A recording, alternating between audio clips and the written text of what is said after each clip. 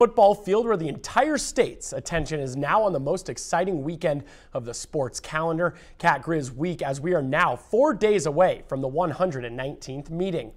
Heading into the big game, Montana Grizz face a Bobcats team that has featured over 10 running backs in 2019, and all of them can make an impact. On the Grizz side, they've been sticking to Marcus Knight as the bell cow while mixing in true freshman Nick Ostmo. Coach Hauk said the game against Weber with their 3 running backs felt similar to what they could see on Saturday.